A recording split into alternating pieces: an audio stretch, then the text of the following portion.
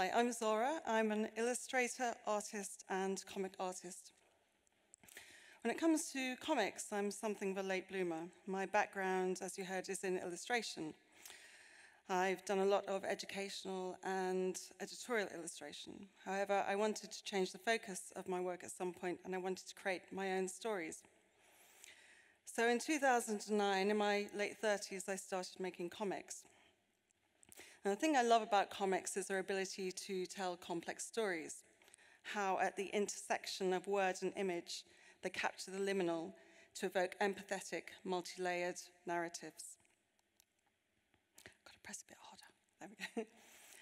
In my own practice, I use comics to question established ideas, to play with language, and to explore things lost in plain sight. Comics would prove the perfect medium when I wanted to understand and communicate an experience that reshaped my reality. In 2013, I lost my leg and right glute muscle to a deadly bacterial infection, necrotizing myositis, commonly known as the flesh-eating bug. What started as a sore throat soon spiraled out of control. The pain in my neck traveled and pulled in my thigh. I was in agonizing pain beyond anything on the scale of 1 to 10.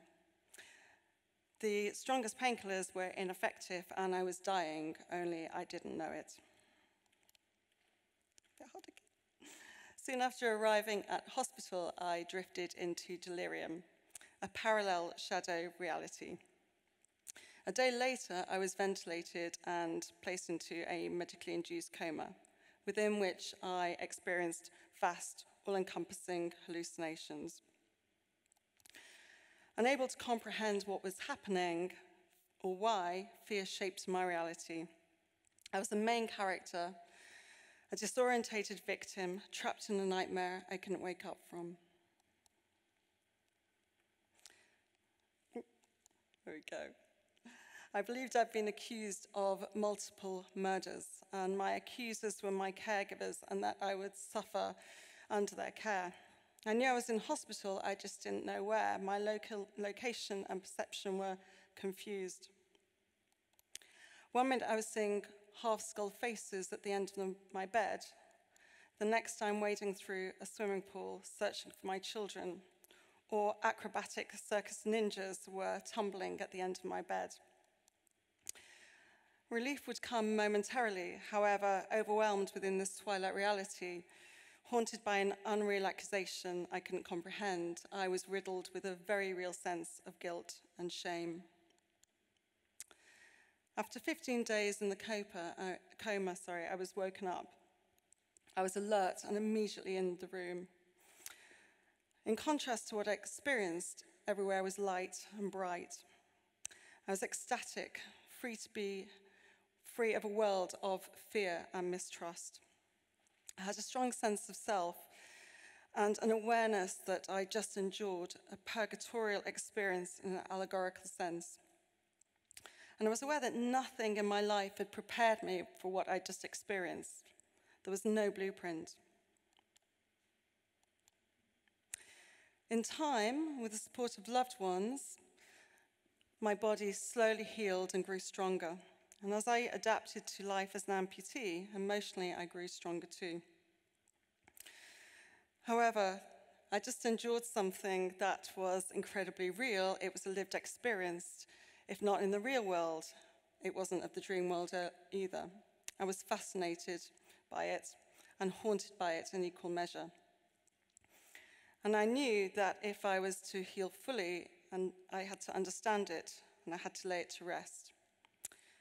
So in 2016, I started to creatively explore it. However, I soon realized I'd been too ambitious. I was emotionally still very vulnerable. So I set it aside, and over the next 18 months, I started tinkering around the edges, making sketches, formulating a plan, and slowly I began to draw a long-form comic, otherwise known as a graphic novel. My objective in creating this graphic novel was not only to answer questions I had, but to shine a light on this inner world. The challenge was, how do I visually communicate the intangible? Well, I started with what I knew, the places I believed I'd been to, and the things I believed I'd seen, and the emotions I felt when I was there. The places I'd been to related to my history and were triggered by phrases and voices I heard. And also, I would later discover that they related to underworld myths. To depict emotion, bodily sensation, and abstract concepts like infection, I created a lexicon of characters to symbolize these aspects throughout my novel. Memory played a big part, memory and time, and in my hallucinations, they came from 3 different phases of my life. The first being an essence of childhood, flashbacks to scenes I'd witnessed, echoes in time. The second was the previous 3 months, including visits to Liverpool's Chinatown and my parents. My mother had died 5 weeks prior to my getting ill. And the present, things happening around my bedside, my awareness of them and how they changed my state of mind, like the time my children came in to see me at a critical point in my illness. Having written evidence of the present was vital to my plotting. My husband, Dan, kept a diary. It sort of bore witness to the times that veil between our realities was at its thinnest. Visually, the medieval was my route into drawing. My first hallucination had been a medieval skeleton spiraling across my line of sight. I also drew a map because I think maps are wonderful and every book needs a map. So my map provides a narrative for both myself and for future readers. The tears reference Dante's map of purgatory, but this solely refers to my journey. This is helpful for readers to follow my journey from the base, spiraling from thoughts of accusation and fear through to the spinning sensation of wakefulness. There were things I discovered from my delirium when I was actually drawing. The acrobatic circus ninjas actually turned out to be surgeons, obvious when I'd drawn them on the page and compared them with Dan's account.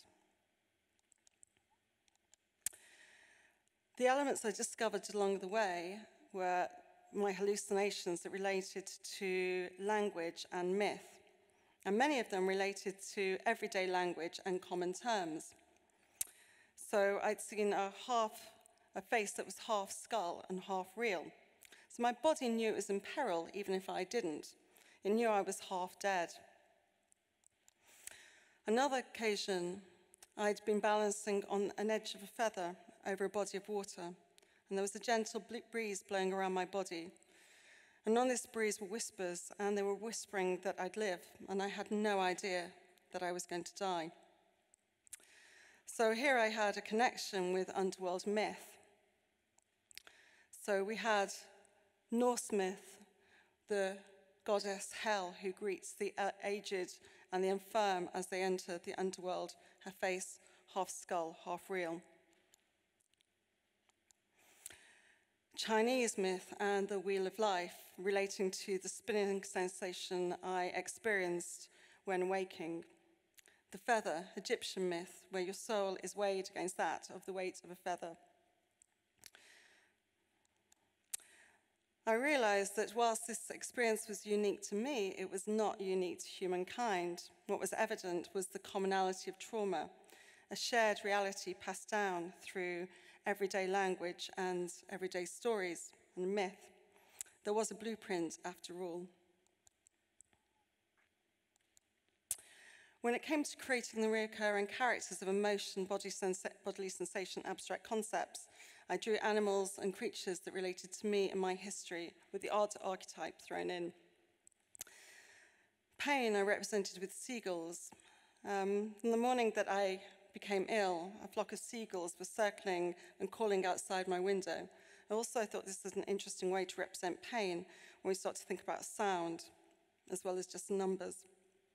Coma I drew as a benign headless beast. Hospital doors replaced its head. It was a tall, elegant figure, vulnerable and strong, and I was carried in the belly of it. Infection was inspired by the Ouroboros, life, death, rebirth, and in mine was the serpent. There was nothing about rebirth in my infection. It was about life and death. And death are represented with a crow, a Gothic archetype. Having developed the story and drawn it, I was struck by, when I had the book in my hand, the most striking thing I discovered was at the end.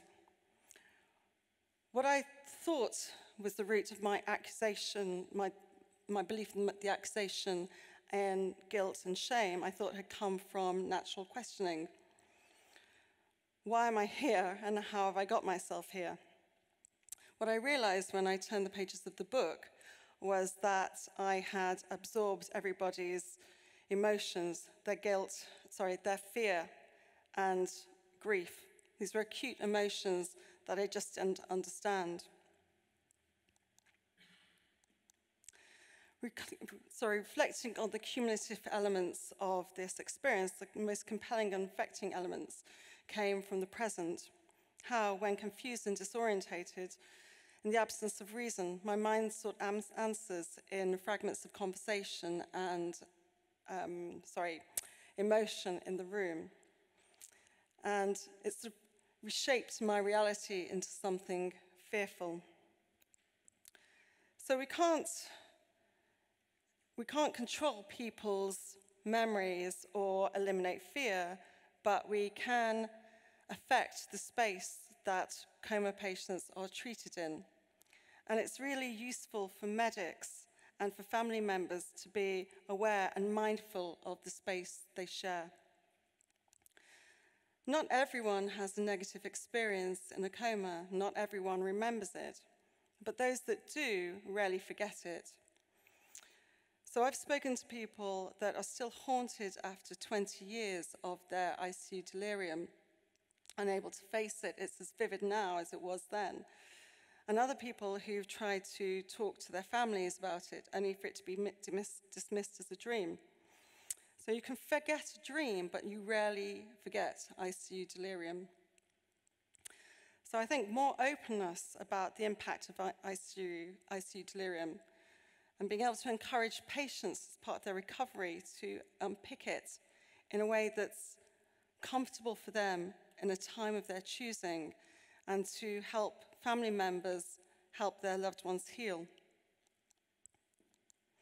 And also someone keeping a diary, taking notes. Bearing witness can help reshape a shadow reality into something that you can understand and ultimately lay to rest. Thank you for listening.